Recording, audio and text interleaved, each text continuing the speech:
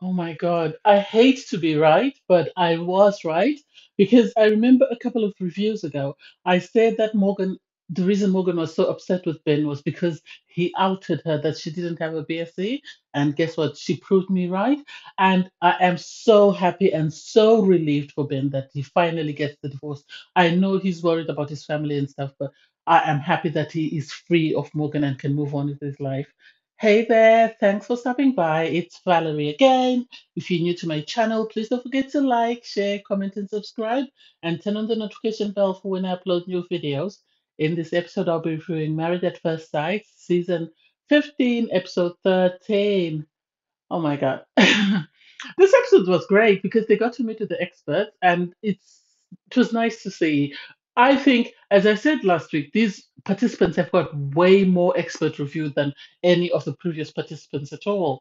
Anyway, I'll review the couples and we'll see how we go.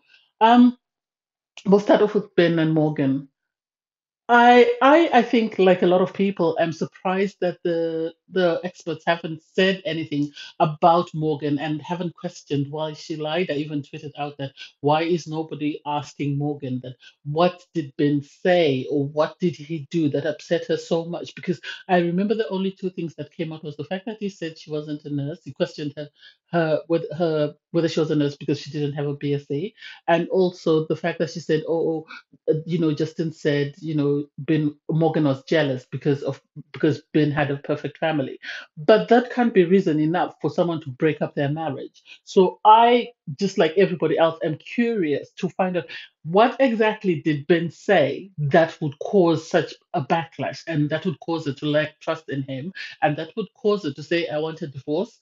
I think he hurt her feelings, as I said before, by outing her that she lied, but that was not his secret to keep. If she wanted to keep it a secret, she didn't need to tell Ben. She saddled Ben with a lie and then expected him to hold on to that lie, and he wasn't comfortable. So he spoke to someone, and sadly, the person he spoke to had loose lips and passed it on to the next person, and the next person and it came out. It was bound to come out, and I'm surprised that nobody has asked that question. And I don't know whether it's because the editing has been edited it in a way whereby let's blame Ben and hold him accountable for whatever's gone wrong, or and make Morgan look like the victim or whatever. But I wish that had come out. I am happy.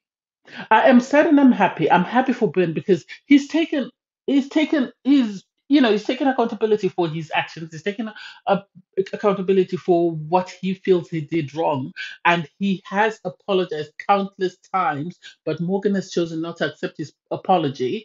And I like the fact that he's in counseling and that he's decided to move on with his life and continue with his counseling. I said this last week and I'll repeat this. Ben is going to make someone an excellent husband. He's going to make someone an amazing husband because if he continues in therapy, if he's able to learn from this experience and grow from this experience, nothing can stop him. And I remember saying that on Married at First Sight, most relationships that work are with one of the partners, are where both partners are willing to do the work. And sadly, Ben was willing to do the work and Morgan wasn't. And this is why they're divorced. Had he had a partner who was willing to do the work as much as he is willing to do the work, they would have been one of the most successful couples on Married at First Sight. But it is what it is. I'm happy for him and I wish him all the best. Morgan, on her part, I don't know why she had to show everybody her license. I said this before. I said the reason why she was so bitter with Ben was because he outed out her lie. He questioned her career. And I remember saying this is why I feel she constantly wears scrubs on TV because she wants everybody to believe. The last thing, I think the only thing left was for us, her to take us to whatever department she works in and actually be working over a patient and people be calling her nurse to try and get everybody to believe that. And the fact that she showed her license, that doesn't make any difference anyway. That doesn't make any difference. And I don't know why she did that. Most licenses or most nursing registrations are available online in most countries. So you can search someone as long as you have their details to search it. I don't see why she needed to publish that. I don't know what she got from that. And I think this was proof enough to say this is the reason why she's upset. It's not the fact that Ben repeated everything, whatever else she's accusing him of. It's because he told Justin that she doesn't have a BSc and I don't think she's a nurse. She lied to the experts. That's, I think, is the reason. And I'm happy that I like, as someone who's advocating for them to get a divorce, I like the fact that the experts didn't have them drag it out. I like the fact that Dr. Pepper said, okay, this sounds like your decision day. Let's hear it out. What is it? And normally Dr. Pepper fights for marriages and is always willing to give couples tools to sort of make their relationship work. But in this, she could tell that this wasn't healthy, and she said, "Decision day, make your decision, and let's go." And the only part I didn't like was the fact that Morgan got to go first. I wish Ben had been the one to go first and say, "No, I want a divorce. I'm sorry. This is not it for me." Anyway, I'm happy for Ben, and I wish him all the best. From there, we go to Stasia and Nate. Stasia and Nate met with Pastor Cal, and I think Pastor Carl is the best person to meet up with them because he's able to hold them both to account. And he had a conversation. He was talking about how, he felt, their sort of exercise with the sex toys went a bit too far. And Nate asked him, are you not a freak? And it's like, he can be a freak, but he doesn't need to do it on national TV. And remember, I've said this before, Married at First Sight will replay that scene forever and ever. Even after they have children, they're still replaying Shanice giving Jeffy a lap dance, and Shanice and Jeffy have got a daughter who's about 4 or 5 years old. So they will continue to play that until Jesus comes. And so, um, Stasia did own up that she said she has told Nate she loves him, and Nate sort of said he's holding himself back. And for me, I think they are moving at a different pace. And I think Nate has made a lot of changes. He has made a lot of changes. And I think Stasia needs to accept that, and needs to accept that they're not going to move at the same pace. And it's okay that he hasn't said he loves her as long as he's doing things that shows that he cares. He's registered for counseling. He agreed to sign the post nup. Um, he is sort of making whatever changes she's asking him to make. He is saying he's starting to care for her. So I think his friends were able to help her as well and explain that Nate has never really been in a serious relationship. So it's this is something new to him and something that he's having to work through. And I think part of lack of experience of a serious relationship came up when Stasia said she had cheated before, and I think it's because of his history. This is why he's sort of maybe his father and his mother, sort of how they were not married and stuff, and the fact that it could be somewhere along the line he's seen what cheating can do, and I think this is why he was sort of taken aback by Stasia. But he has to understand that we all have a history, and the fact that he got so upset about Stasia having cheated, yet he had the scene where he was getting the stripper on her knees and sort of squirting cream into her mouth and stuff. And it's like, how does he think she's going to feel when she sees that? He needs to stop putting her on a pedestal and sort of thinking that she's, yes, it is good, but he needs to accept that she's 37 years old. A lot of things have happened in 37 years, and he has to be open, and he has to be willing to understand that there might be things that she has done that he might not like, but it's not about what has she done, it's what is she doing now and what will she do in future. That should be his main focus. On her part, Stacey, I think she just needs to continue to watch it, to allow him to grow and to continue to be open to accepting the changes that he's making to sort of be a better partner. But I think they are one of the most stable couples at the moment. And then from there, Lindy and Lindy and Miguel, obviously the baby McGindy had to go. And so they went axe throwing, and surprisingly, Lindy did way better than Miguel, and I was surprised by that. But the good thing about Miguel is he is willing to understand and is willing to accept where he's not perfect. And so he understood that, she did way better than him. He appreciated the fact that he was actually happy for her.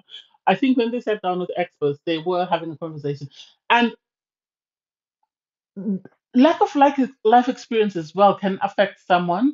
And Lindsay's lack of life experience and the fact that she was very sheltered, I think, is the reason why she at times throws tantrums and behaves like a little kid.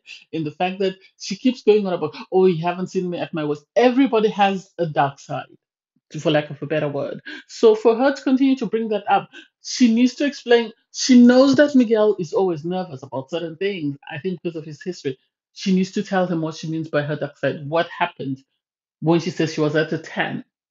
Because Pastor Carl said to her, you can't keep bringing that up because how many times has this happened in your life? And she was like, twice. And it's just like, so you're scaring someone about something that's only happened 2 times. And I think it would have been more ideal for her to tell him, this has happened twice and this is how I've responded. And I know her friend was able to sort of speak to Miguel and sort of give him some sort of reassurance that, yeah, she does have, she comes across as someone who's very nervous and someone who's very she lives in La La Land. She lives in make believe. They live in make believe world, both of them, because of Miguel and these dressing up and stuff. But I think Miguel is more realistic than Lindsay, and I think Lindsay would rather focus on the positive.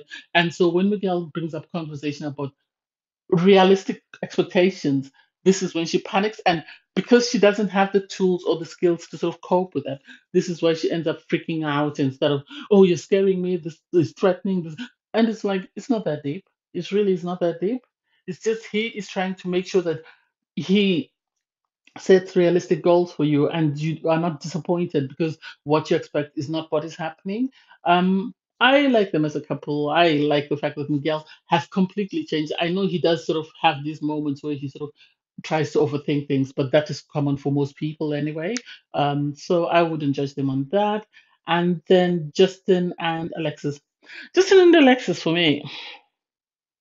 Justin and Alexis are another couple that I was advocating that they need to get a divorce because Justin and Alexis, I don't understand them. Justin and Alexis have a lot of problems, but instead of focusing on their problems, they are more focused on what is going on around everybody else. Because when they sat down as couples, when they had a final meetup, um, Alexis brought up the issue of of Mitch saying that he doesn't like Kristen wearing makeup, and it's like that is not your business. You do not need to say anything about that. Focus on the problems that you're having in your marriage, the fact that you people haven't been sexually intimate, and the fact that you say that there are things that need to be worked on. I think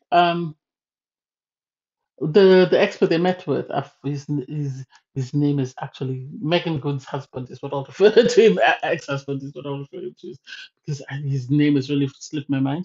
I think he did try to give them the tools that they needed. I think he did try to sort of address what was going on, but I think his lack of experience on the show showed, because like Dr. Pepper, when she sat down with Mitch and Kristen, she sort of asked, what are the concerns that you have that you'd like us to address? Whereas he sort of came in with points saying, oh, on this, how do you feel about that? So yes, he did try to give them I think he was very excited at the opportunity, and he did try to give them the tools to work through. But I think Justin and Alexis, I don't know. I don't even know what to say about them. It's too complicated. I really don't know what to say about them. They need to stop minding everybody else's business and focus on what's going on with them. And maybe if they have sex, things will look better for them, because that will take away most of the tension that they're having. Because some of the arguments they're having are the same thing. They're arguing about the same thing all the time, and then from there, Kristen and Mitch. Kristen and Mitch, for me, it was nice to see Kristen meet up with Mitch's sister-in-law and have a conversation, and sort of his sister-in-law explain the challenges that she had with Mitch. Because I think Mitch has always been used to everybody else catering to his needs, that he doesn't realize how selfish he is. And so seeing Mitch speak to Kristen's sister was a bit surprising. Dr. Pepper sat down with him and she really addressed a lot of their concerns. She really addressed a lot of their concerns. The issue about the fact that Kristen wants to flip houses, the issues about the fact that Kristen felt that they were making a lot of progress, which was all distracted once Alexis brought up the issue of Mitch saying that he doesn't want Alexis to wear as much makeup, or he doesn't want Kristen to wear as much makeup as she does, or or do her hair as she does, and it's like, really, why?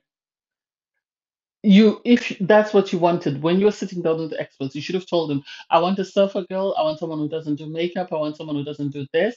And for you to turn around and suddenly, say this is what you want doesn't make sense once you've seen the person. And so Kristen MH for me, they're another divorce waiting to happen. I think the two couples most likely to say yes on decision day are Miguel and Lindy and Nathan and Stasia. Kristen and Mitch, I was expecting them to say we want a divorce after this. I was expecting them to say I want a divorce in the final episode. I'm surprised they're going away on the couples retreat next week, but I can see things falling apart.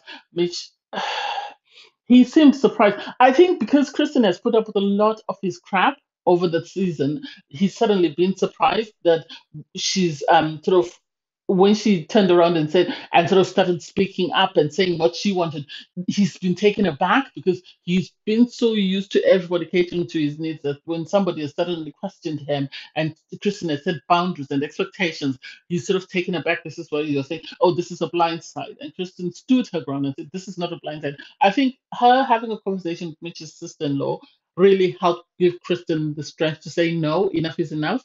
And so we'll see how that goes. I don't know. I don't know. Uh, I really don't know. This episode was quite interesting, really. I don't know. We'll see. Thanks, guys, for watching. Please don't forget to like, share, comment, and subscribe. Bye, everyone.